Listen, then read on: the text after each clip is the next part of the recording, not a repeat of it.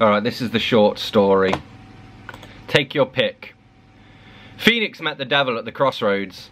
Her 137,625 TikTok followers had sent her. It was how Belle Delphine had learned the Ahegao face. The secret, they said, was to make a sacrifice. Belle Delphine sacrificed her innocence. Phoenix burned her fender. The devil appeared in a puff of smoke and cracked his fiery whip as though it was a Tenacious D music video. "Who dares draw me from my deathly abode?" he boomed, with a voice like bold italics with caps lock left on. "Don't you know who I am?" Phoenix replied.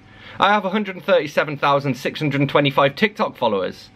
"Ah, yes," the devil said, "my most fiendish invention. Well, your sacrifice checks out, though I'm a Gibson man myself. What do you want?"